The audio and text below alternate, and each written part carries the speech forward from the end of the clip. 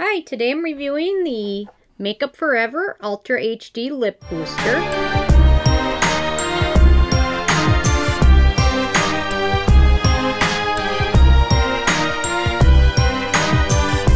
Comes in two colors, one which is clear, so not really a color, and then the other one has a slight rosy taupe finish to it, if you can see that.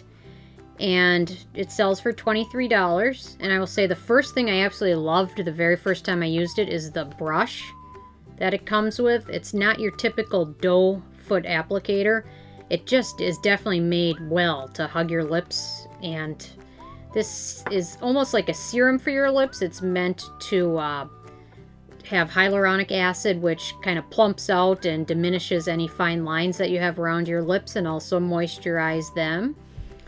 And you can kind of see it doesn't have much of a color, but this is the rose finish, but it's just got a little hint there.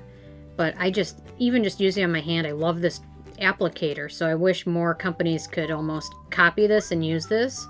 In the serum, at first when you apply it to your lips, it feels nice and your lips feel plump and smooth, and you can definitely apply this under lipstick.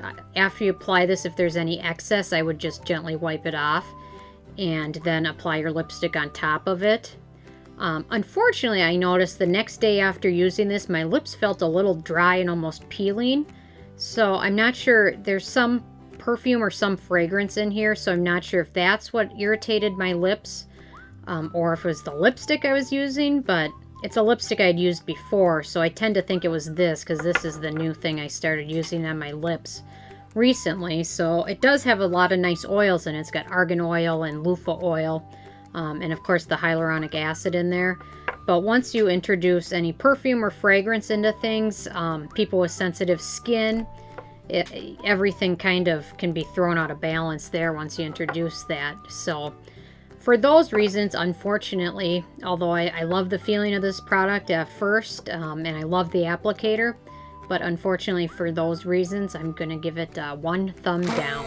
So if you guys had a chance to try this, or are you devoted to a specific lip balm, let me know what it is. I'm kind of interested in seeing what you guys use on your lips, or if you just go with the general chapstick. That's what I used to use when I was little, so...